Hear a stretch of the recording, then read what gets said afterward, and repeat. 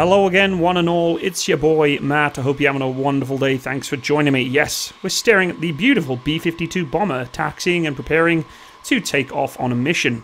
Strategic bombing, or tactical threat bombing, is a very interesting aviation topic to discuss. It's something that is actively going on today, not actual bombing, but the threat of, strategic bombing is always present. It's something that silently goes on in the background that none of us really pay attention to until you see scenes like this on the news. U.S. Air Force fighter jets intercepted 2 Russian bombers off the coast of Alaska. The U.S. says the intercept took place in international airspace yesterday. They say it was safe and professional. Illinois Republican Congressman Adam Kinzinger is a member of the House Foreign Affairs Committee. He's joining us from Ottawa, Illinois, serves in the U.S. Air Force right now. The reserve served in Iraq and Afghanistan. What do you make of this development? A statement from the North American Command saying 2 Russian Tu-95 Bear bombers were intercepted off the coast of Alaska on Monday by 2 U.S. F-22 fighter jets. The fighter jets were scrambled by NORAD. The intercept took place in international airspace. Walk us through what all this means, especially at such a sensitive time right now, Congressman. Well, so this is basically, I hate to admit it, I hate to say it, but it's almost a rejuvenation of the Cold War. And, not where we have thousands of nukes pointed at each other on a hair trigger, but this is a show of force by the Russians to show they're still here, they're still operating. This is what they used to do back in the day. And there's a lot of benefits to them to doing it. They can see what our air defenses do. They can map out how our intercepts occur. This is... So there you have it. I mean, these kind of news articles come out a lot. There was recently, in the beginning of this footage, you saw a Russian jet doing the exact same thing to a B-52. And it's back and forth. It's a cat and mouse game. To be brutally honest here, the Americans are doing it, other nations are doing it, Russia's doing it. It is what it is. It's part of, testing a nation's capability, strengths, kind of, somewhat poking the bear, literally, with bear bombers. And personally, I actually find it quite fascinating, learning about why these kind of things are occurring and the kind of capabilities and the strike capabilities that are available to any one nation. Now, of course, with the United States, the B-52 being one of the key bombers of taking part in these kind of missions, is a jet that is here to stay. And, the advances in satellite and rocket technologies have distended and defined the power of air power into aerospace power. In simple words, aerospace power signifies a nation's capability to exploit air and space in support of its national objectives. A logical extension of this idea is the ability to deny or degrade a similar capability for the enemy, which is basically kind of what's happening. Aerial bombing of enemy targets with strategic value played obviously a huge role in World War II, but the terms, quote, strategic bomber is attained on a new connotation of a currency of nuclear projection as part of a triad. But do we still need strategic bombers? Do we need these long-range bombing missions that are still flying day to day without us even knowing? While the nuclear factor inhibits a full-scale war, and the fact that most of these nations taking part in these kind of missions really would never take upon it to engage one another, it renders conflict in the form of a limited war a possibility. The capability of using strike aircraft for bombing strategic targets over enemy territory thus is an essential element of aerospace power, and it doesn't always have to be the big guys. Little jets are now being capable of launching just as much of a threat or capability as some of the larger bombers. Is this capability embodied in a strategic bomber? And what exactly is a strategic bomber? Let's start off with a little bit of history. The B-17 could deliver huge payloads in World War II over Nazi Germany due to its massive range. But with the first atom bombs being dropped in the end of World War II and the advent of the B-52, the strategic bomber acquired a refined capability. More sophisticated strategic bombers like the B-1 and the B-2 emerged and added the bombing muscle of NATO, while the USSR produced matching bombers of the Topolov family. These large bombers, besides their capability of carrying nuclear bombs, were also strategic in another sense. The huge conventional payload they could carry and deliver in a concentrated manner, largely on targets deep inside enemy territory but occasionally nearer to the battle areas. However, due to remarkable advances in fighter aircraft technology and performance, there was a huge shift in the delineation between the bomber and its strategic connotation and the fighter aircraft, which was till recently a tactical instrument of war. Today's multi-role fighters operating in suitable ensembles can deliver clustered and concentrated conventional but precision-guided weapons with the same strategic effect. Conversely, modern aircraft, supported by air-to-air refueling, can be used to deliver swift and very efficient pinpoint strikes on enemy strategic assets, including nuclear missile bases. So is the classic strategic bomber a dying concept? The answer to that question would appear to be in the complete negative, if ongoing developments in the leading technological advanced aerospace powers are any indication. For instance, a recent conflict that involved heavy tactical bombing or strategic bombing was the US Air Force's B-52s, which were deployed in Qatar for airstrikes against ISIS, the first mission being performed against an ISIS weapons storage facility. B-52s, B-1s and B-2s were seen on the same tarmac at Andersen Air Force Base in Guam back in the day, a unique occasion as 3 types of strategic bombers were in the US Pacific Command territory simultaneously for the first time ever. Now, although these deployments were not intended for use in anger and only as part of the annual US-South Korea War Games, the message about the durability of strategic bomber is loud and clear. Also, in March 2013, following increased tensions in the Korean peninsula, a B-2 was flown all the way from the US to South Korea only to drop inert munitions during a training exercise as a demonstration to North Korea of US bomber capability. The latest and deadliest weapon system to be mounted on board of the bomber B-52H Stratofortress is the Lockheed Martin AGM-158 Joint Air-to-Surface Standoff Missile, or the JASSM. I kind of like that. JASSM's kind of like jazzy, yeah. Which is the new long-range, radar-evading standoff cruise missile designed to destroy hostile air defenses before aircraft are within range. This capability is a typical type of the new generation of precision-guided weapons that is replacing the old dumb bombs carried by strategic bombers. While the B-52 entered service in 1955, and at least some of them are expected to last into the 2040s, the B-1 was inducted in 1986, and while the composite material stealth-heavy B-2 was delivered to the US Air Force in 1993, they're still going strong. The B-1 and B-2, however, are expected to go on even beyond the B-52 lifetime. Meanwhile, the US is not content with the bombers on its inventory, and it's on the way to producing a more modern one, exploiting all the leading edge technologies of stealth, power plants, airframe materials, avionics, and precision-guided weapons. The new strategic bomber is to be developed by Northrop Grumman, who's competed and won the contract against Boeing and has, using its huge amount of contract power, is giving the US Air Force a perceived need for a long-range strike bomber, otherwise known as the LRS-B. It will be called the B-21 Raider and is expected to enter service around 2025. The initial order of 100 B-21s may be doubled, as some of the estimates as older B-52s and B-1s need to be replaced. Thus, the US will have B-21s and B-2s, both Northrop designs, as the strategic bomber force. The nuclear-capable bombers of the US serve under an integrated Air Force Global Space Command, which has under it all the nuclear bombers, nuclear missiles, and personnel. But what about Russia?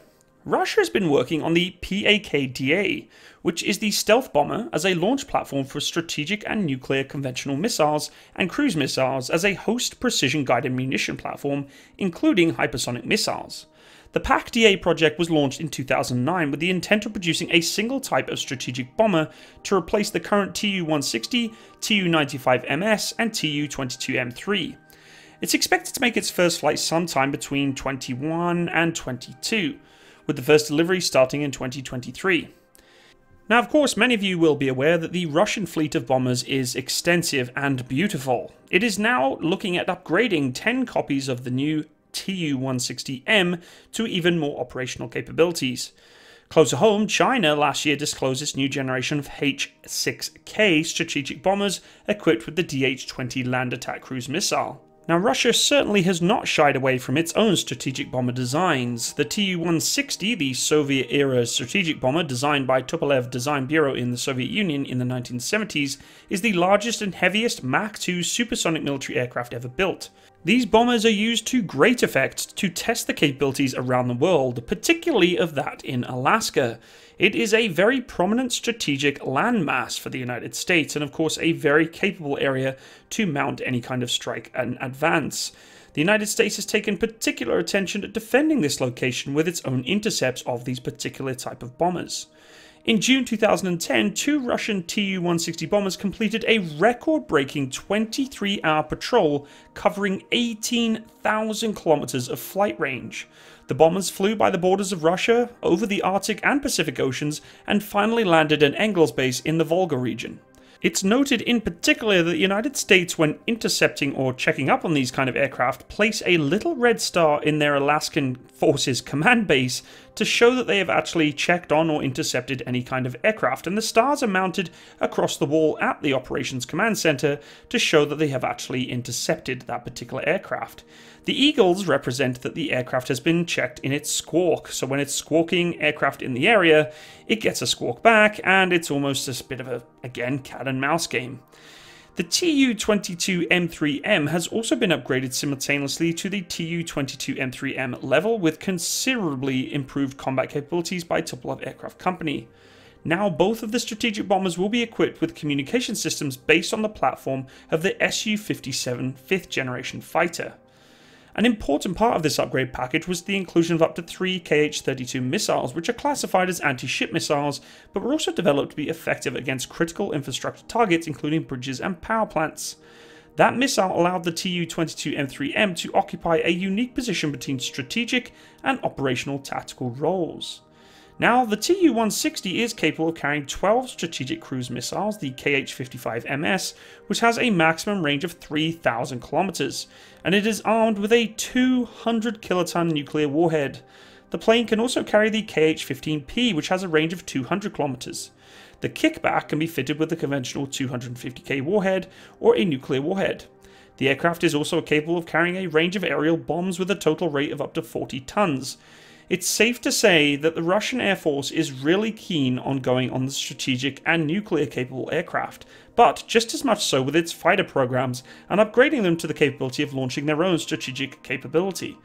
In a naval context, the Russian Air Force is continually pushing its own limits too, to try and keep that strategic capability against naval forces. But is the constant cat and mouse game worth it? Is all of this intercept, strategic pushing, placing bombers at long-range targets, checking on one another, waving at one another, passing in flybys, is it all part and parcel of just what modern potential warfare is? Are we looking at the future of the Cold War in a silent context where we're showing a force, flexing our muscles, and seeing what can happen? Well, the answer to that is exactly yes. That is the future that we live in. Unfortunately, these kind of situations occur as a standoff to prevent the other from potentially doing something that they don't want them to do. I don't ever see it actually happening, and I really hope to God it never does. The thing that scares me the most in situations of these intercepts and these tests of flex muscles is that there could be an accident or something go wrong. In history, some of these situations have occurred. Thankfully, not in today's situation, but the limits continue to be pushed further and further with these kind of intercepts and the way in which strategic bombers and strategic command of these bombers is implemented. And the interesting thing is that these missions are increasing in its complexity and distancing and capability. Recently, in a unique spin on the regularly occurring Bomber Task Force missions in Europe, 6 US Air Force B-52 strategic bombers flew over 30 NATO nations in Europe and North America on August 28th. This single-day mission titled Allied Sky was intended to demonstrate NATO's enhanced readiness and provide training opportunities aimed at enhancing interoperability for all participating aircrews for the US and NATO allies. Allied Sky is the latest iteration of a routine BTF mission that has occurred in the European theatre of operations since 2018, with more than 200 sorties coordinated with allies and partners, and particularly strategic bombers. BTF missions are long planned, are not in response to any current political events occurring in Europe. But of course, when we look at these kind of missions, it's really impressive to see how much capability is there, and what nations can do together when they're actually putting these bombers in the sky. It's safe to say, folks, in the rhetorical sense of me asking the question about this video, do we still need strategic bombers? Yes. It may not be for the nuclear capability, it may not be for the long-range engagements where we're sending bombers upon bombers to engage countries, but when it comes to missions that are required very urgently with huge capabilities for bombing at one point in one time, sending an aircraft that can fly just around about half the world and get where it needs to be in 1 or 2 days is extremely impressive, and the recent missions in ISIS engagements really kind of prove that. Going against terrorism is clearly one of the biggest and most strategic missions of today, and being able to put these bombers into the sky and engage these kind of missions is very impressive. Of course, the deterrent levels of strategic bombing is always going to be there, and I'm hoping one day that we don't have to continue flexing our muscles, that our bombers will sit in their hangars not doing much, and we just can go to sleep nicely at night.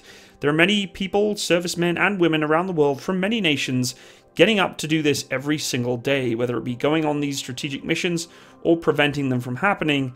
It is quite impressive to know that people around the world are protecting us without us even knowing, silently preventing the worst case scenarios. But it does raise a question in regards to the future of these kind of capabilities. Will this be something that will be done behind the desk in the future? Will we be looking at drones to complete these long distance missions? We look at the capabilities of aircraft, fuel, what the aircraft can do in terms of its distance and range, but at the end of the day, one of the biggest factors that prevent us from actually continuing these missions on and on and on is the human factor. People need sleep, they need rest, it's a complex task going on strategic bombing runs and long distance patrols. Even for the fighter crews escorting these bombers and these aircraft, it takes huge amounts of manpower. The future of these kind of deterrent missions may be placed upon computers and drones. We may not be looking at bombers being flew by people. The fighters themselves is a debate that we can talk about another day, escorting those bombers, but it's an interesting topic to open up for another video in the future. Can long-range strategic bombers be taken over by drones? And it's something that we're definitely, I think, going to see in the long term and in the future. Also, with fighter aircraft being able to take over the role of bombers in some regard, it also looks upon the basis of, in the future, do we still need strategic bombers? For me, I would safely say yes, but I think it's one of those questions that's very open-ended and could see huge changes in the future. Guys, I hope you really enjoyed today's video and learned a little bit about strategic bombing, especially in the grand context of what it does and what it can do. If you have your own opinion and context on this kind of weapon system and what it can do and its missions around the world, I'd love to hear from you. For those of you who do serve in the strategic world and working with bombers of these kinds, thank you for what you do. And also for those who are part of the fighter command that are doing their own things to protect these aircraft or intercept around the world, thank you also for what you do. Of course, this video has no political or hindsight to, nations or powers around the world. Very neutral, really just discussing what's going on around the world and the kind of things that, you may not be aware of what's going on with these kind of bombers and strategic bomber commands. Thank you again for watching. If you did enjoy, please leave me a like. I'd love to hear your input. Go to the comment section below, leave me some notes there. I'd have a read as much as I can. If you want to support my channel, please go check out my Patreon account. Yes, it is in the description box below, along with some other cool links like Facebook, my Instagram, I have a merchandise store, all that good stuff.